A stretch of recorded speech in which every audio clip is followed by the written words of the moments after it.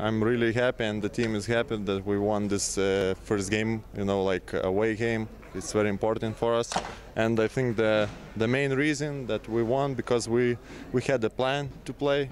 We prepared all week long, and we stick to the plan all game long. You know, we were doing what we're supposed to do, and I think it's most important reason we won today, and I'm really happy. I think it's okay. I mean, I'm still I'm trying to get better. I mean, but it's okay.